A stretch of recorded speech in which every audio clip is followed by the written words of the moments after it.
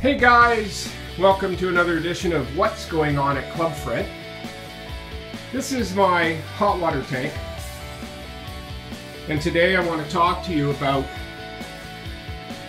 this mixing valve at the top. This is a thermostatically controlled mixing valve. It's supposed to mix the hot and the cold water together so that at the tap in the rest of the house you do not get scalding hot water.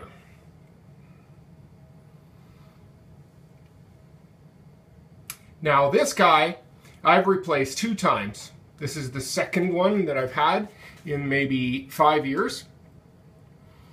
It has a knob at the back that you can turn to adjust it, but it's very fine threads. It's really difficult. You have to unscrew with an Allen key, which I've taped here. You have to unscrew the Allen key because that's what locks it in place.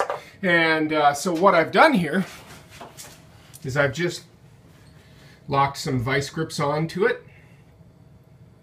And every day now, every day, I have to take this, swivel this around like this, swivel it back.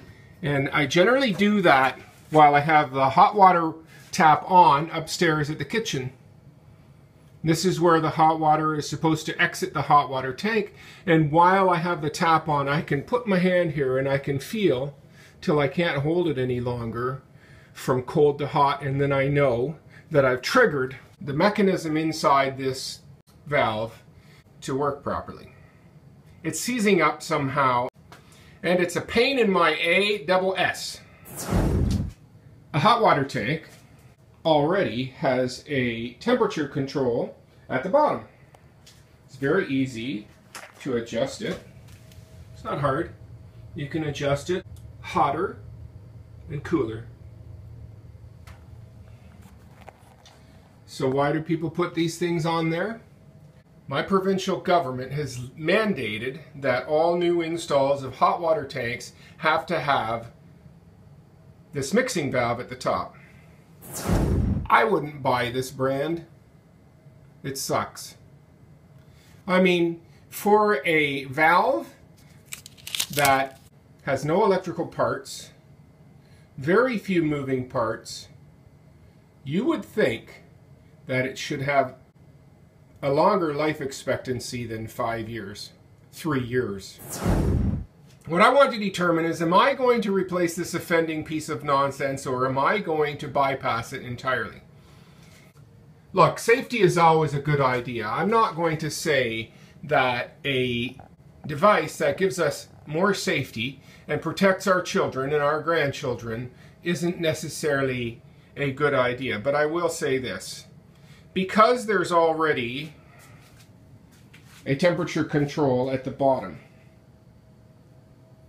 regardless of that, if we are protected by Big Brother, our government, legislating safety in our lives, then there comes a point where we are lulled into a false sense of security.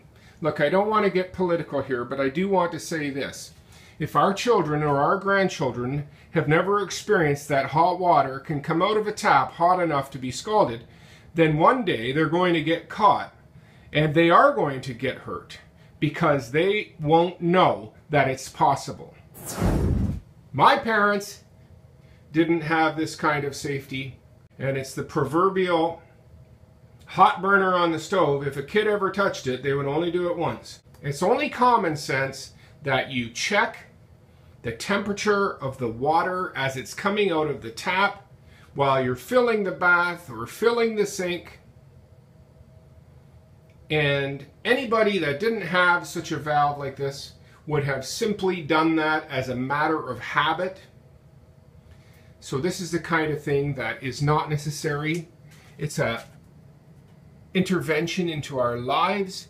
It is eliminating common sense out of our society.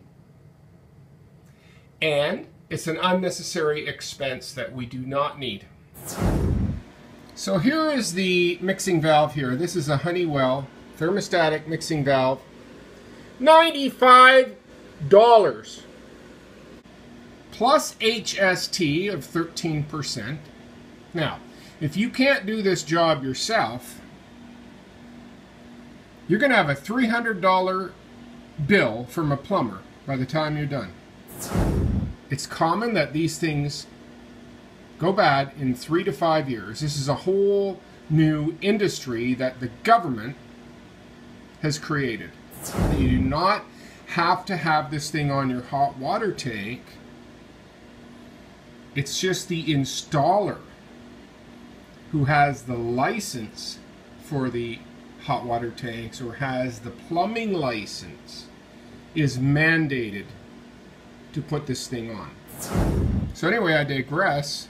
However, just know you do not have to have this on. You're not breaking the law to take it off. Okay, check in a little bit later and I'll tell you what I've done. Now, how a hot water tank generally works is cold water comes down one of these two pipes. In this case, it's this one.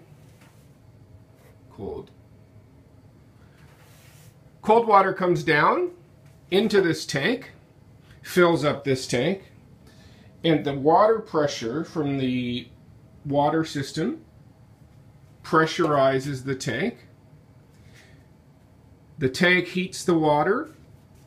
The hot water exits on the other side. Hot. Comes up and goes into your water supply piping in your house.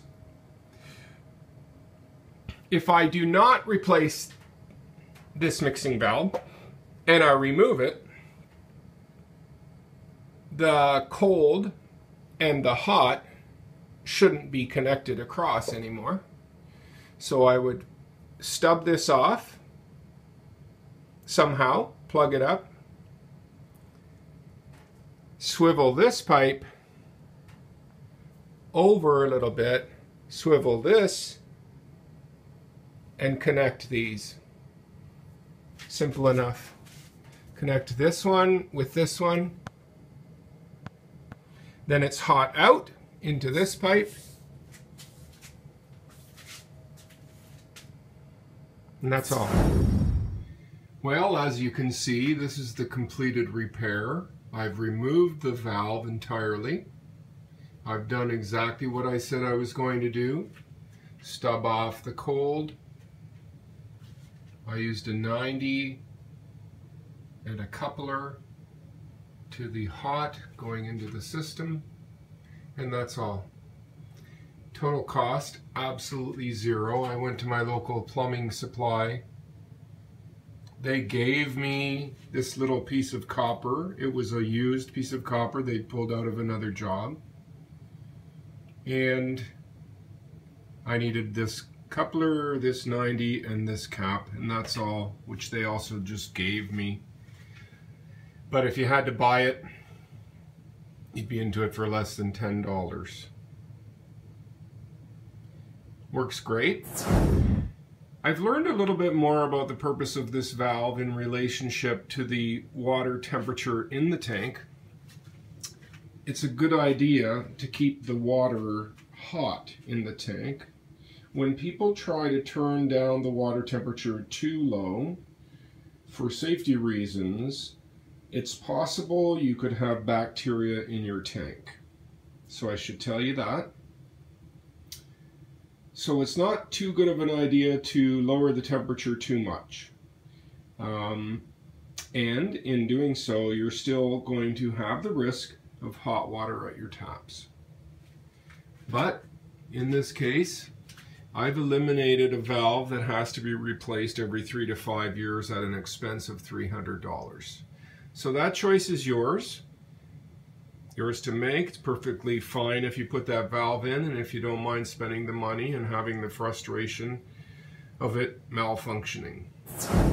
So there you have it, my completed repair. I saved over $300 and eliminated a valve that likes to malfunction every 3 to 5 years. Thanks for watching. If you liked my video, please like, share, and subscribe. And stay smart, be awesome.